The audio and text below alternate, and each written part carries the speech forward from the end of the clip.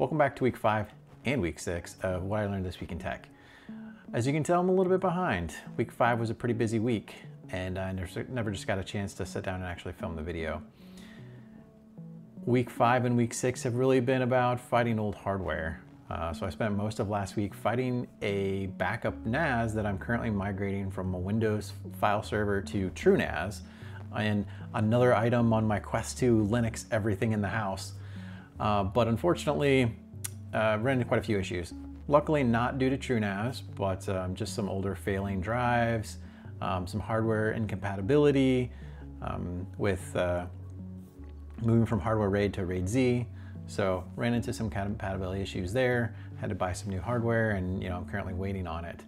I'm all documenting all of that, so I'm gonna make a long form video, and that'll also be on my channel. So look out for that here in the future.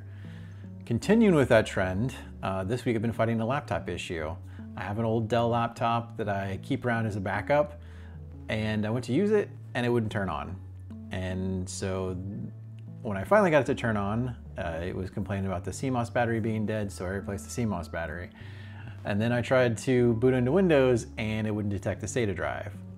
But it would detect an M.2 drive, which requires a $10 adapter. So plus the value of the drive quickly exceeded the value of the laptop because it is an old laptop.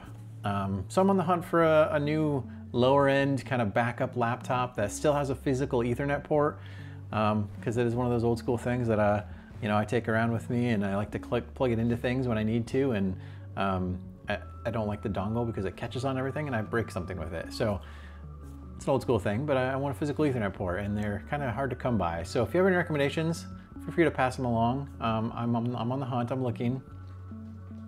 But that's where I'm at. That's what I've learned the last 2 weeks in tech. What have you learned? Let me know in the comments, and we'll see you next week.